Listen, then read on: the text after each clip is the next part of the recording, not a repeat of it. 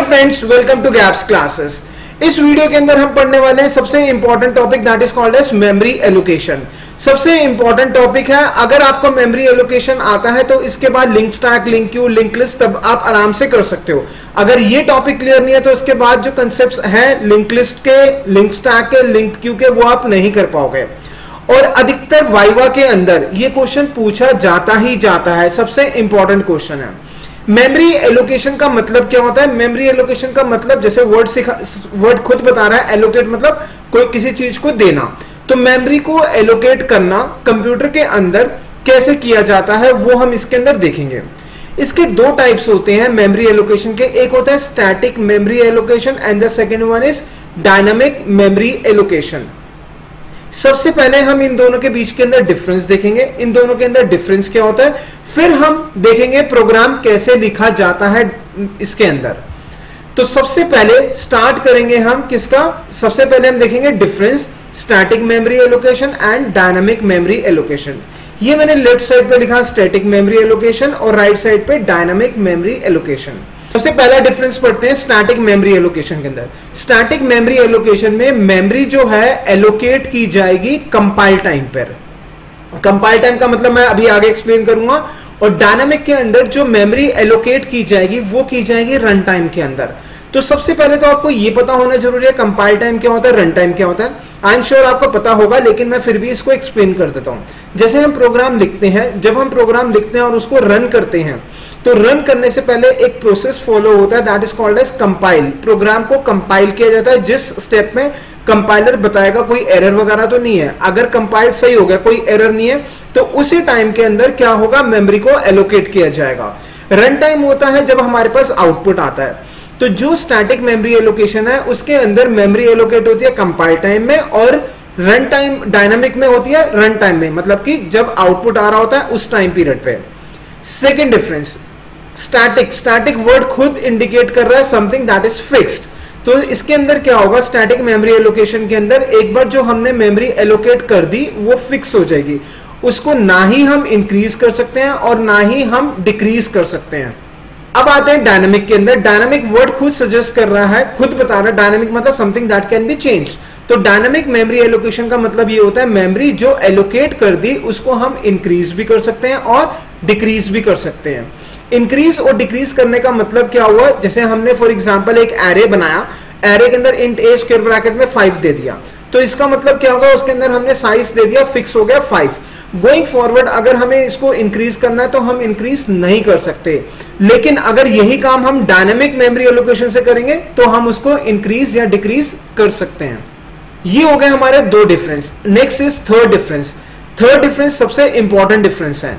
जो memory allocation होता है और डी एलोकेशन होता है किसके अंदर, स्टैटिक मेमोरी एलोकेशन के अंदर, वो करता है कंपाइलर। कौन करेगा? कंपाइलर। उसमें हमारा कोई भी रोल नहीं होता। आज तक जितने भी आपने प्रोग्राम्स करे होंगे सब किसके थे? स्टैटिक मेमोरी एलोकेशन के। लेकिन जब बात आती है डायनामिक की, डायनामिक के अंदर जो भी एलोकेशन होती है और साथ साथ में डी एलोकेशन होती है, वो कौन करता है? वो करता है प्रोग्रामर। प्रोग्रामर मतलब वो वाला बंदा जो प्रोग्राम्स को लिख रहा है। जैसे अगर आप कोड लिख रहे हो तो आप करोगे।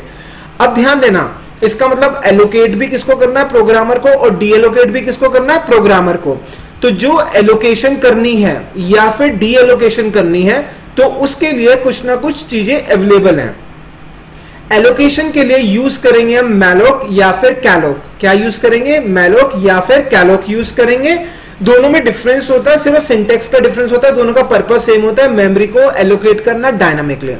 और अगर डी एलोकेट करना है, डी एलोकेट करने के लिए अवेलेबल है हमारे पास फंक्शन फ्री फंक्शन। ठीक है, राइट। तो इसमें हमने देखा कि अगर मेमोरी को एलोकेट करना है तो यूज कर सकते हैं malloc या फिर calloc। बस दोनों में डिफरेंस है सिंटेक्स का। और एक डिफरेंस हो रहा है वो हम बाद में देखेंगे। इस वीडियो में मैं उस पार्ट को कवर नहीं करूंगा, malloc और calloc में डिफरेंस क्या है। और अगर हमें डी एलोकेट करना है तो हम यूज करेंगे फ्री। फ्री क्या है? हमारा फंक्शन है। ठीक है, राइट, लिख लो इसको।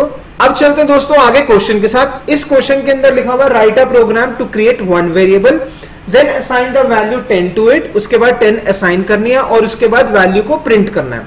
अब ध्यान देना दोस्तों, सबसे पहले डायनामिक सीखने से पहले हमें एक प्रोग्राम करना है स्टैटिक का। पहले मैं स्टैटिक बताऊंगा, फिर मैं कंपैरिजन के साथ आपको डायनामिक समझाऊंगा। इसके अंदर हमें क्या करना है, इसके अंदर हमें एक वेरिएबल क्रिएट करना है जिसकी वैल्यू क्या होगी 10 होगी। तो मैं ऊपर हैश इंक्लूड नहीं लिख रहा, सिंपल क्या लिखा void main curly bracket start बंद। क्या करना है, एक वेरिएबल बनाना है, तो लिखा इंट ए और उसके बाद क्या वैल्यू देनी है 10, a इज इक्वल टू 10 और उसके बाद प्रिंट करना, ये हमने प्रिंट कर दिया। ठीक है राइट। इस प्रोग्राम के अंदर हमने सीखा कि कैसे मेमोरी एलोकेट की जाती है, स्टैटिक, डायनामिक नहीं करा हमने, किस में करा, स्टैटिक में करा। अब जो हम नेक्स्ट क्वेश्चन करेंगे उसमें हम देखेंगे डायनामिक कैसे की जाती है। नेक्स्ट आते हैं डायनामिक के ऊपर। क्वेश्चन है हमारा right a programme to create one variable dynamically. हमें एक वेरिएबल बनाना है डायनामिकली। उसके बाद लिखा है then assign the value 10 to it. उसके बाद हमें वैल्यू 10 देनी है वेरिएबल को। नेक्स्ट इज उसके बाद हमें क्या करना है, जो मेमोरी हमने बनाई है उसको हमें डीएलोकेट भी करना है। तो फिर क्या, पहले तो क्या कर देंगे, प्रिंट करेंगे और उसके बाद डीएलोकेट करना है। तो क्वेश्चन कहता है कि पहले मेमोरी एलोकेट करो डायनामिकली, वैल्यू दो 10, उसके बाद उसको प्रिंट करो और साथ के साथ उसको डीएलोकेट भी कर दो। ध्यान देना दोस्तों, सबसे इंपॉर्टेंट क्वेश्चन है ये। अगर ये क्वेश्चन क्लियर है तो इसके बाद अगर आप लिंक लिस्ट करोगे, लिंक स्टैक, लिंक क्यू, सब आसान लगने वाला है। सब इस वाले क्वेश्चन के ऊपर बेस्ड है। तो समझते हैं कैसे लिखना है। सबसे पहले तो हमने लिखा वॉइड मेन स्टार्ट करा कर्ली ब्रैकेट स्टार्ट, इस चीज को मैं एक्सप्लेन नहीं कर रहा। हमें क्या करना है, मेमोरी एलोकेट करनी है डायनामिकली। तो हम क्या यूज करेंगे, जैसे मैंने पहले बताया malloc। तो क्या लिखा मैंने यहाँ पे malloc लिखा। कितने वेरिएबल्स के लिए करनी है, एक वेरिएबल के लिए। तो मैंने लिखा 1, उसके साथ मल्टीप्लाई का साइन लगाया। क्यों लगाया अभी समझाता हूं, अभी एक्सप्लेन करूंगा आगे।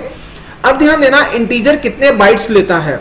कुछ लोग कहते हैं 2 बाइट्स लेता है, कुछ कहते हैं 4 बाइट्स लेता है। That depends upon the compiler कि 32 बिट है या 64 बिट है। अगर 32 बिट है तो 2 बाइट्स, 64 है तो 4 बाइट्स।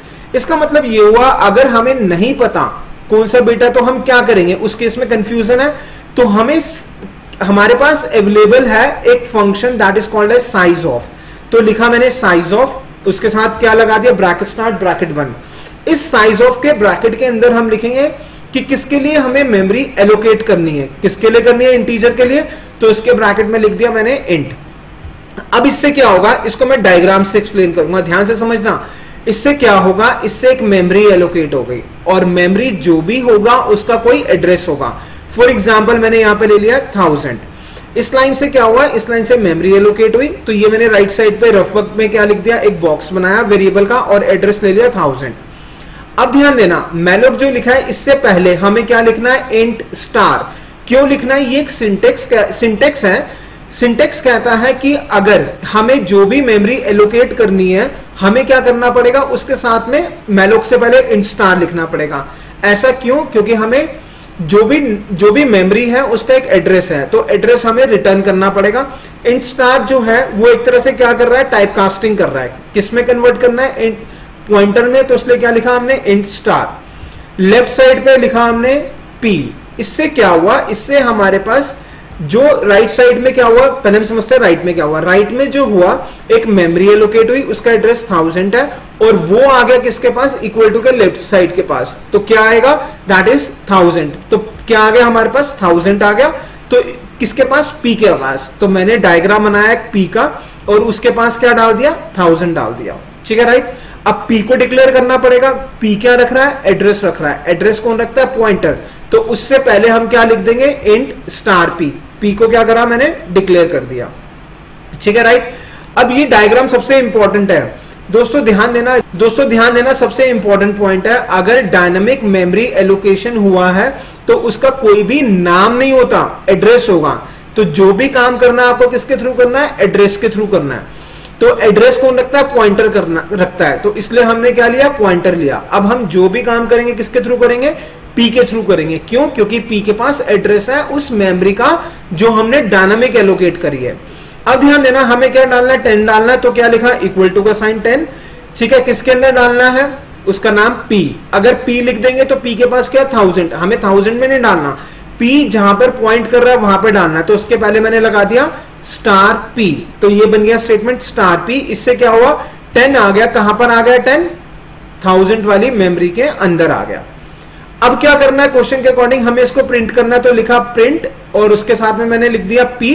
अगर P लिखेंगे तो क्या प्रिंट करेगा 1000, लेकिन वैल्यू प्रिंट करनी है तो क्या लगाया हमने *P। ठीक है, यहां तक क्या हो गया हमारा प्रिंट हो गया। अब हमें क्या करना है, क्वेश्चन में लिखा हुआ लास्ट में कि डीएलोकेट भी करना है। डीएलोकेट किसको करना है, डीएलोकेट करना है डायनामिक मेमोरी जो हमने एलोकेट करी है। इसका मतलब जो एड्रेस 1000 है उस वाली मेमोरी को डीएलोकेट करना है और उसका एड्रेस किसके पास है, P के पास। तो डीएलोकेट करने के लिए क्या लिखा, फ्री लिखा और ब्रैकेट में क्या लिख दिया हमने, P लिख दिया और ये हमारा प्रोग्राम खत्म हो गया। ध्यान देना, इससे क्या हुआ, जो डायनामिक मेमोरी थी वो हमारी चली गई। अब जैसे ही हमारा प्रोग्राम खत्म होगा उससे क्या होगा, उससे जो P बना था वो भी हमारा खत्म हो गया। ठीक है, राइट।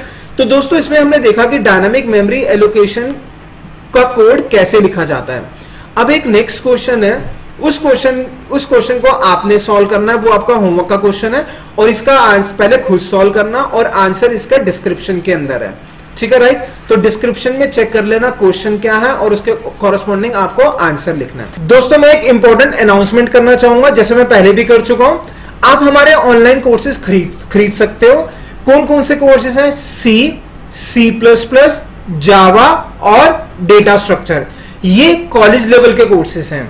और स्कूल लेवल पे अगर हम आते हैं तो Python, IP, CS, IPS informatics practices, CSS computer science 11th-12th का, ये आप ऑनलाइन कोर्सेज खरीद सकते हो और इसमें हमारा फोन नंबर भी आ रहा है। और ये मैं आपको चैलेंज के साथ बोल सकता हूं और कॉन्फिडेंस के साथ बोल सकता हूं कि हमारी वीडियोस को देखने के बाद जिस तरीके से हम आपको असाइनमेंट्स दें और आप उन असाइनमेंट्स को सॉल्व करोगे तो आपके एग्जाम्स के अंदर, चाहे वो स्कूल हो और या कॉलेज हो, आपने टॉप करना ही करना है। इस आपको टॉप करने से कोई नहीं रोक सकता। और दोस्तों मैं आपसे रिक्वेस्ट साथ में ये जरूर करूंगा, अगर आपको हमारी वीडियोस अच्छी लग रही है तो आप इसको लाइक, शेयर, सब्सक्राइब जरूर कीजिएगा। और साथ साथ में सबसे इंपॉर्टेंट चीज ये है कि ये सारे कोर्सेज पेड है, लेकिन इसमें बहुत ज्यादा अमाउंट आपको पे करने की जरूरत नहीं है, बहुत ही नॉमिनल सा अमाउंट है। उस कितनी फीस है आप उसको कॉल करके, फोन नंबर जो आ रहा है उस पर फोन करके आप पूछ सकते हो। लेकिन साथ साथ में मैं आपसे एक हम्बल रिक्वेस्ट करना चाहूंगा, अगर आपको कोर्स नहीं खरीदना तब आप हमें कम से कम कुछ डोनेट कीजिए। उसका रीजन, डोनेशन का रीजन सिर्फ एक यही है, जितने भी यूट्यूबर्स और साथ साथ में वेबसाइट्स चलती है, काफी साइट्स और यूट्यूबर्स ऐसे हैं जो डोनेशन पे वर्क करते हैं और जब डोनेशन उनके पास आते हैं तो वो अपने काम को और बहुत ज्यादा इंप्रूवमेंट्स करते हैं और फ्री में चीजें देते हैं। सिमिलरली हम भी चाहते हैं कि अभी जो हमने फीस रखी है अपने कोर्सेज की, इसको हम बिल्कुल जीरो पे ले आए, लेकिन आपका सपोर्ट चाहिए। अगर हमारे पास डोनेशन आनी स्टार्ट हो जाएगी ज्यादा तो हम इन कोर्सेज को पूरा फ्री कर देंगे। पूरा वर्ल्ड देखेगा, पूरा इंडिया तो देखेगा, पूरा वर्ल्ड देखेगा। और मैं चाहता हूं आपकी सपोर्ट से गैब्स क्लासेस पूरे वर्ल्ड में छा जाए और आप साथ साथ में स्कूल में और कॉलेज लेवल में टॉप करो।